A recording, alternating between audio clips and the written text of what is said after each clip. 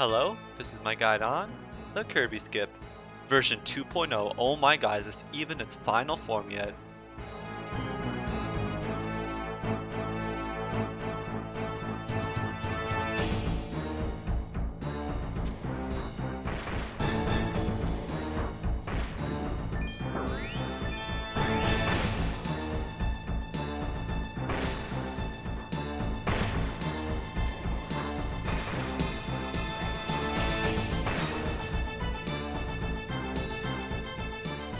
Well, here we are again, another guide for the skip that just keeps evolving.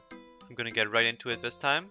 This tile I've marked is where you normally run to while killing Vespula. It just happens to be the perfect tile for the skip.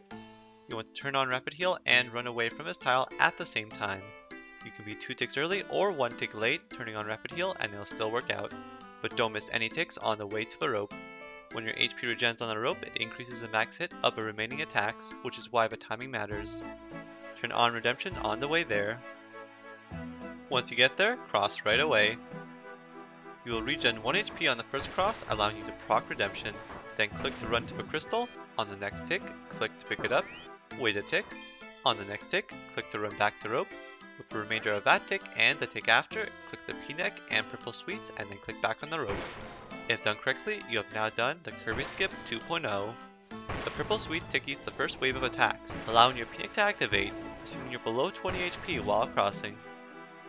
A full solo CM rope skip with no stalling and only 1 P-neck.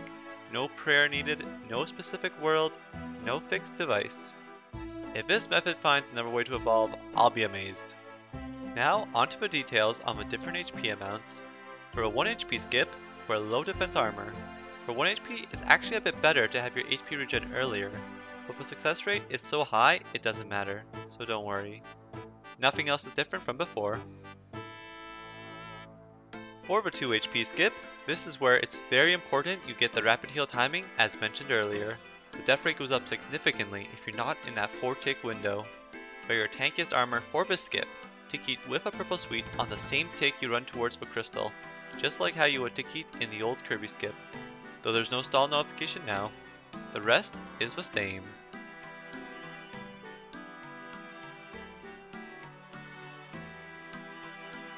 For the 3 HP skip, wear low defense armor. It's a bit better if your HP regens earlier, but success is already very high, so it's not a big deal. If you do want to do it, wait 3 to 6 ticks before crossing the rope.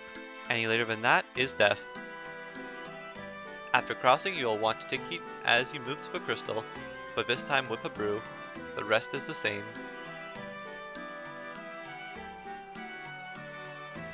And that's everything covered. Here's what you're looking at for death rates in various gear.